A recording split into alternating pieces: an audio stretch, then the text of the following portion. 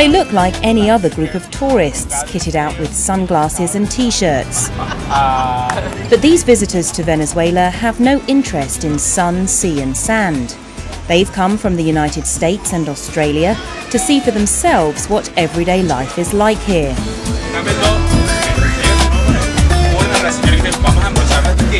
They're travelling with a tour company called Global Exchange, which promotes socially responsible travel.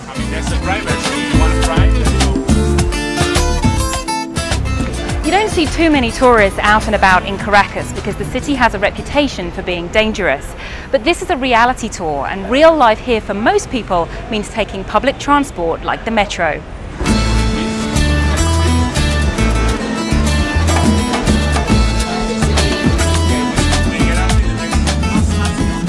Subsidised by the government, the metro is a lifeline for many workers in Caracas. The capital of oil-rich Venezuela is a big city with high levels of crime. A reality tour offers those who might not venture out on their own an opportunity to see how it works under the watchful eyes of a guide.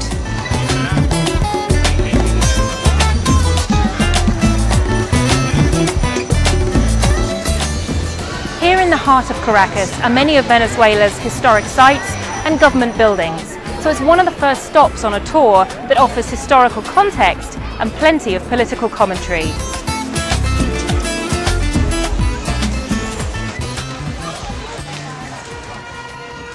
Outspoken and charismatic President Hugo Chavez drew a lot of attention to Venezuela since he came into office 14 years ago.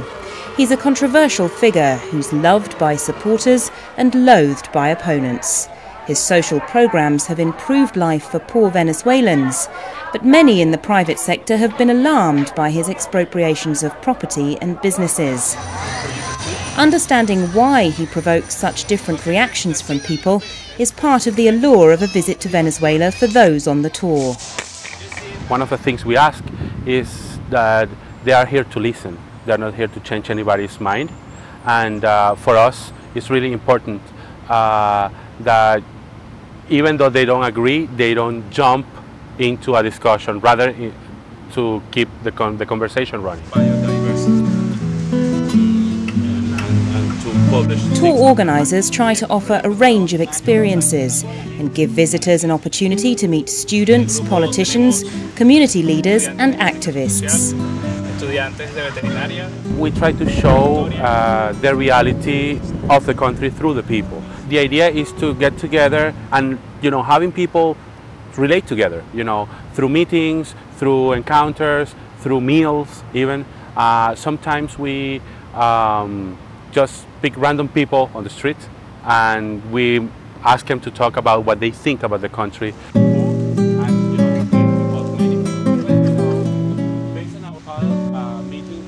Caracas is sunny all year round with great open spaces, but the city has little tourist infrastructure, so it can be a tricky place for independent travellers to visit. It's our big neighbor, and we, for some reason, our governments, and I understand some of the reasons, don't like each other. And that impedes the people-to-people relationship. And would you have come independently or without a tour group? Oh, I would. And that's how we usually travel, to meet people. But it was very difficult to come down here directly from the United States to Venezuela on our own. So I would do it. I feel safe. It's a great country. But we did not feel that we had the capacity to even enter the country. It's difficult, and I feel I need the enforcement, the know-how of other groups, and they can explain things to me because I do not speak Spanish.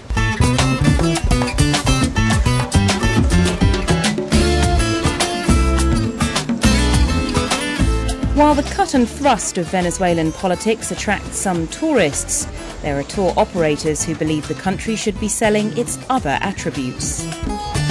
We have seen the rest of the Latin American countries that have doubled the amount of tourist arrivals in the past 10 years.